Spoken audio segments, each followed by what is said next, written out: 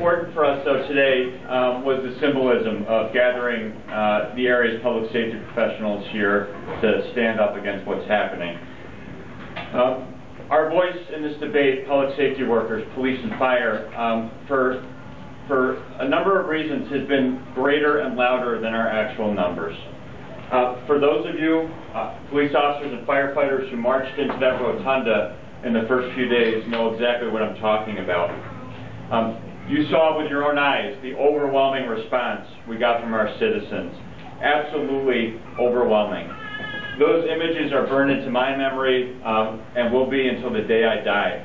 The image of teachers, social workers, nurses, all citizens, iron workers gathered together, welcoming us, looking around and seeing tears streaming down people's faces. And it was an unbelievable moment for me, and it opened up a whole new door for me in terms of how I thought about the world. And I kept thinking, why is this occurring?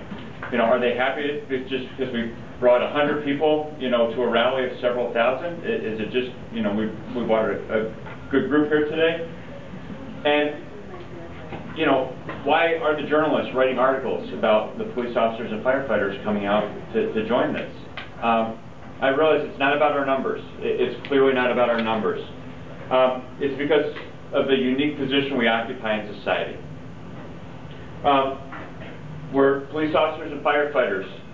Number one, I think people really were impressed with the fact that we came out early, we came out hard, and we came out loud despite being exempt from this horrible legislation.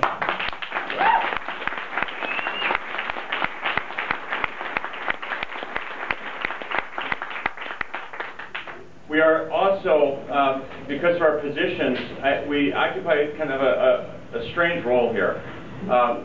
We are seen in some circles as the establishment, as working for the government, particularly police officers, not as much firefighters, but we're all kind of lumped together sometimes. And we're also seen, I think rightly, as the protectors of our society.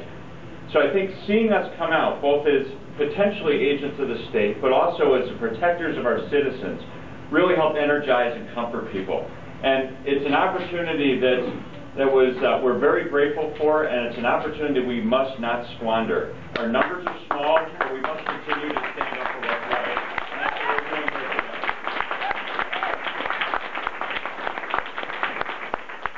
This is no longer just about the stripping of workers' rights in this state. It's still about that, but it has gotten far worse since we came out in February, March. We're talking about the stripping of our kids of the right to a decent education. We're talking about stripping of environmental regulations, of healthcare, the great healthcare we enjoy in the state. This administration is attacking the very fabric of Wisconsin, and it's got to stop now.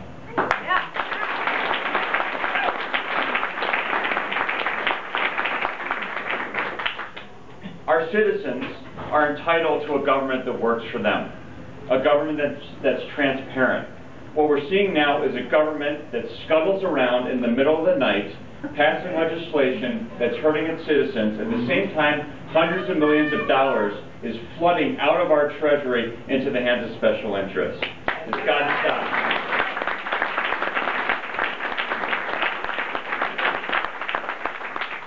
The only analogy I can come up with in my brain, the mental picture I get when I view this administration, they are a marauding, conquering army. And they've come in, they have conquered, and now they are pillaging and dividing up the spoils of this state. Today is our day to say enough is enough. That's right. Yeah.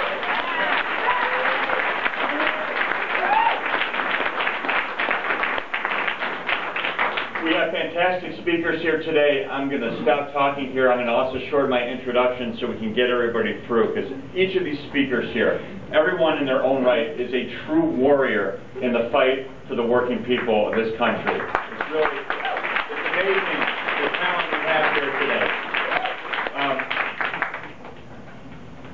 We have some people who have come a long way to join us. Mark Sanders, President of the Ohio Professional Firefighters Union. I am really looking forward to hearing what Mark has to say about their fight, their awesome fight against their terrible legislation down there. Well done. Yeah.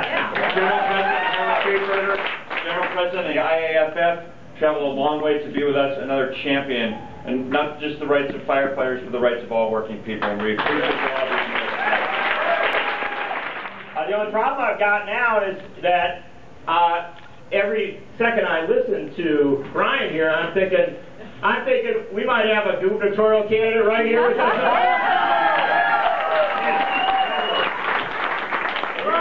That's right.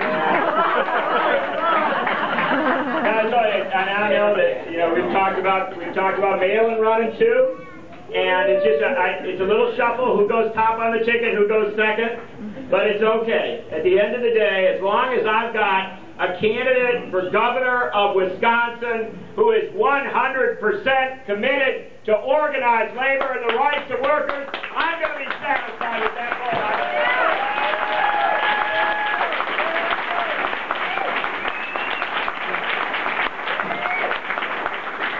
Now, I am way out of my league today, I got to tell you, because we got some gentlemen here who are going to talk about just how easy these fights are. I was with Brother Sanders on November 8th of 2011, a historic day at the Ohio Firefighters Hall in Columbus, Ohio. And can I tell you something? Brian claims that firefighters and police officers in Wisconsin know how to party. I just want to inform you, you have never been to a party like the one when you beat, not just beat, when you whipped an anti-labor governor by a 61-35.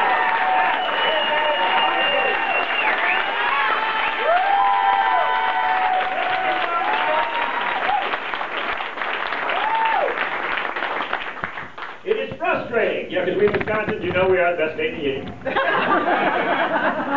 The only problem I've got with Ohio is they keep setting higher standards for us. I thought getting 700,000 signatures was enough. I didn't know we had to get 1.3 million.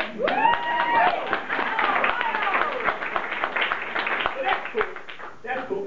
I didn't know we had to get 61% of the vote when we vote on Scott Walker. That's cool. Now, I want to also recognize a couple of people here tonight, or this afternoon. It feels like night. First off, Officer Cindy Murphy from the Madison Cops.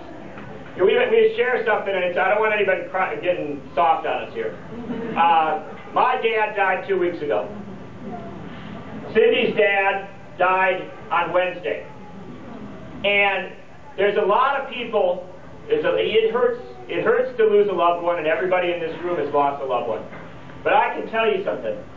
That line, "Don't mourn, organize," that is the most healing line imaginable.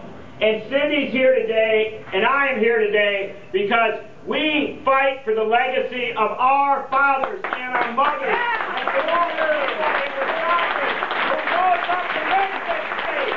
We do not stop the struggle for anything because this struggle is for us. That's right. Nothing stops us. Nothing slows us down. I want to recognize Sisters Diane Hesselbein and Melissa Sargent. Because if you have ever wondered what an effective and useful elected official looks like, these two county supervisors, they went in the first week of Walker's bill and they passed a county board resolution that said Dane County stands with the rights of workers, no question, unabridged, no back down. Melissa Sargent and Diane Hesselbein.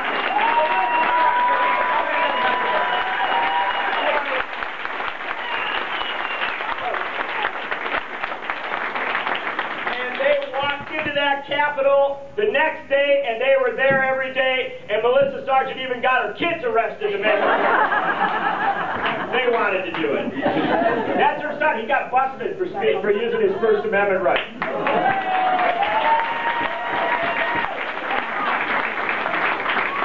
I make a mistake if I do not recognize that we are in the presence of another elected official here.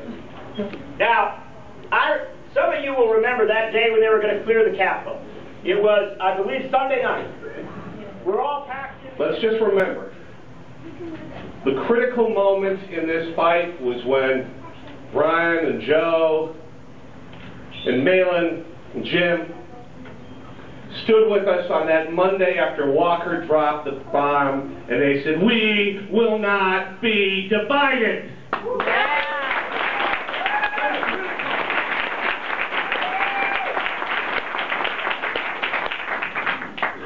First they came for the factory workers. They blamed people that make cars in this country for having decent middle-class wages. Then they passed trade deals that shipped 100,000 jobs out of this state, and our tax revenue went down. And they just kept taking, and they just kept ripping us off. Well, I don't, whether a governor passes a law that ends collective bargaining rights, or whether they pass laws that ship jobs to China and Mexico, and I know you know this from Ohio as well, the result is the same.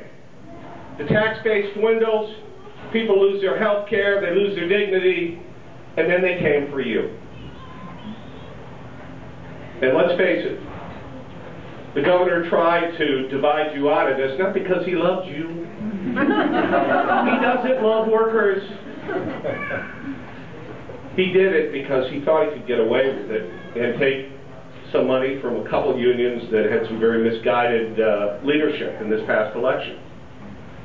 But it didn't work. I'll tell you why it didn't work, because we actually love each other in this state enough to realize that this guy's a fraud. He and Tonette, by the way, were on TV last night saying that they don't talk about politics in the governor's mansion. I just about choked. The first thing they did when they went to the governor's mansion is they took that picture down. They took that picture down of the school children. Well, I have news for you, Tonette and Scotty. I'll back that Mayflower truck up in the driveway there. Let's pack that crap up, put the picture of the children from Milwaukee back up above the mantle, and let's get them out of here. Yeah.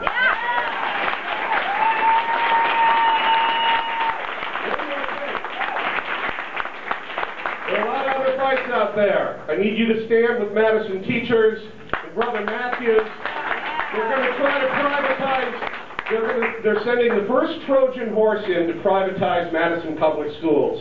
We will not give $26 million to a charter school unaccountable to the taxpayers without union teachers. It's not going to happen in Madison. Call your school board members.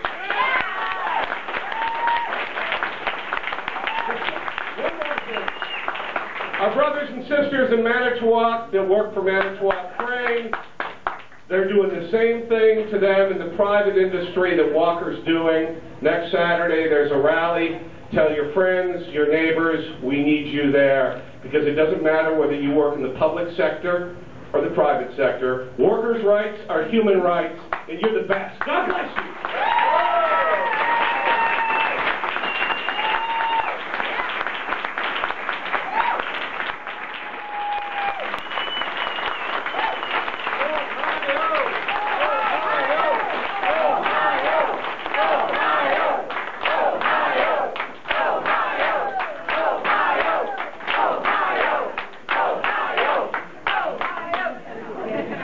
Thank you, good night.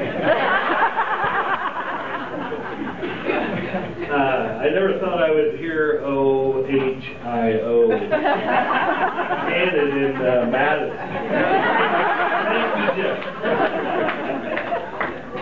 No, right back at you. It's almost like when you point your finger, you get 3 or 4 coming back at you. Actually, the thanks is to W.I. You guys can't go at you today. You can't do that.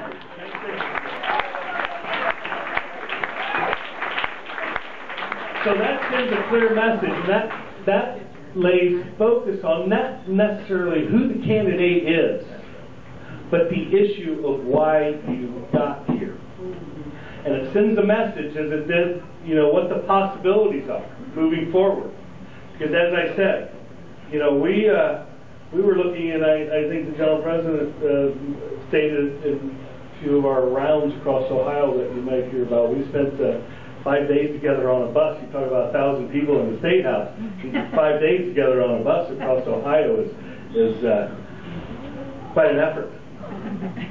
But, you know, at the end of the day, when you go town to town, meeting to meeting, and you keep it focused on what I can do today to get those 540,000 signatures, whatever you need here in Wisconsin, it's possible. And with that possibility comes another possibility, and then another possibility. And then you, once again, who lit the fuse for Ohio, passed us the torch, we are now going to pass it back to you. Because if we could have a recall of the governor, which we can't in Ohio, we would have went right there, because our members who are demographically Republican and Democrat, big slice down the middle, they were ready and asking how we do that. Those Fox TV watchers who started watching the Wisconsin firefighters, the Wisconsin police officers, citizens of Wisconsin on MSN are now asking the people that maybe voted for this guy, how can we now recall him? So an issue can spark a movement to take these overreaching, crazy politicians out of office. Well, let me tell you what the possibilities are when you have a daunting task before you. How in the world in 60 days can we get this done? Well, 231,000 signatures in Ohio over 90 days. We're like, oh, how do we get that done? Well, you get it done by 1,298,301 signatures over 90 days. You just keep plugging, and you keep plugging, and you keep plugging. Here's another number. 1,889,000 votes. 1,889,000 votes. We had no on issue 2. 2,145,000 votes.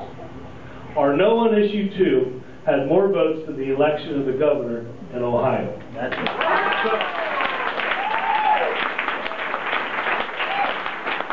So when you are collecting these signatures and you are making a goal for yourself, I don't know what that is, I should have researched that.